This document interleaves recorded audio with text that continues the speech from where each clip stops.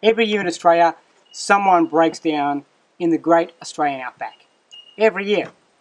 A lot of the time with tragic consequences. Sometimes those people just never get back home. And it's unnecessary by and large. This little series we're going on at the moment is about how to turn your motor vehicle, whether it's a four-wheel drive, kitted out with the latest and greatest stuff, or it's just a family's runabout. People go off the beaten track in all manner of vehicles.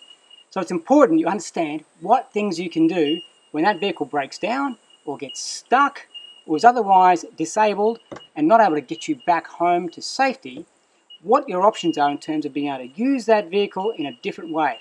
And this is the key concept I want to get across to you right at this point. That vehicle ceases to become a vehicle and straight away becomes something else. And that something else is one great big survival resource. Now the first thing I want you to think about doing with this is shifting your preciousness of the vehicle. That vehicle's got 5 tyres on it, sometimes 6 depending on how well configured it is for off-road travel. But at least 5 tyres. And if you're really a bit cautious about this process, you can at least use the spare tyre.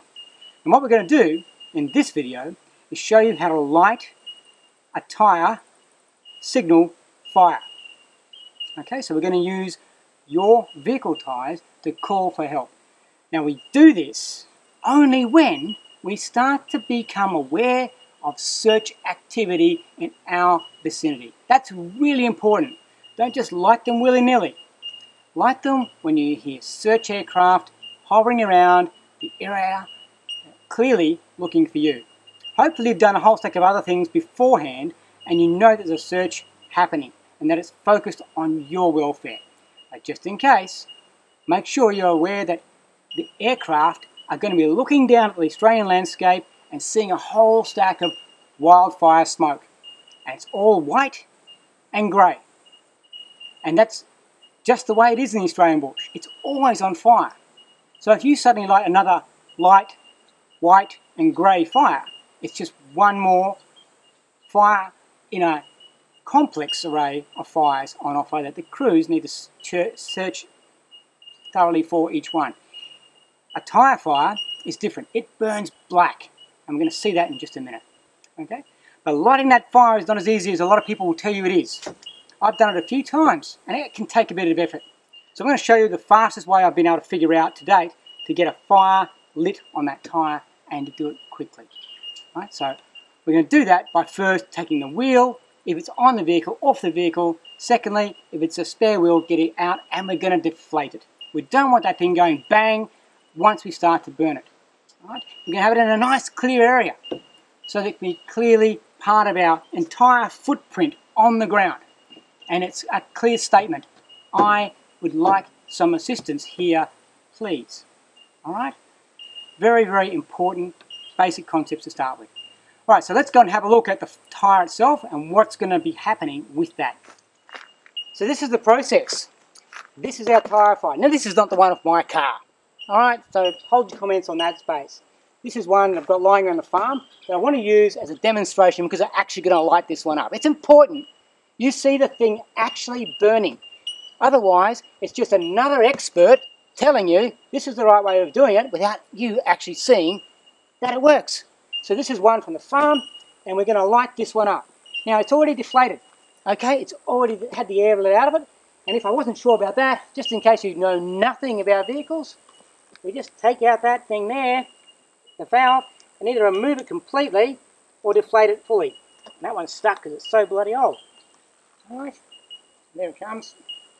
Right, so we can pull that valve straight out of there, and that gets our tyre nice and flat so it doesn't explode when I'm down here. Because it's only going to then spin around and potentially throw my fire in an uncontrolled way around the area. And I'm already in a situation if I'm doing this.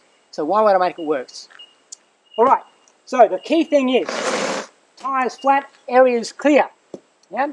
Now this B around here is what we're going to utilise. This is the best thing I can come up with after years of thinking about this problem in terms of how to light this thing fast. Now what I'm going to do is the vehicle is full of accelerants. This particular vehicle I'm driving today is a petrol vehicle. So I'm going to punch a hole in the fuel tank, I'm going to rip open a fuel line, I'm going to milk a bit of fuel out of carby. Somehow, I'm going to get some fuel in a container and have it on standby. Right? Now, when I hear the aircraft overhead, or approaching, or moving around the area around me, I'm simply going to draw attention to them visually by lighting this thick black smoke. And to do that, I'm going to pour that petrol around the rim here, so it sits in the rim. I'll lose a little bit down the sides there, and then I'm going to simply throw a spark into that. I can do that with the firebrand. I can have a fire going nearby, which I can add to this, or I can just use a fire steel, or a cigarette lighter, or I can short out the battery. There's a whole stack of different ways we can light the fire. That's not important. What's important is understanding that this needs an accelerant to get this rubber to start to burn. Otherwise, I can spend a lot of time with my opportunity for getting a lift home being missed while I'm trying desperately to get this thing to burn. Alright, so let's see how we go with that bit.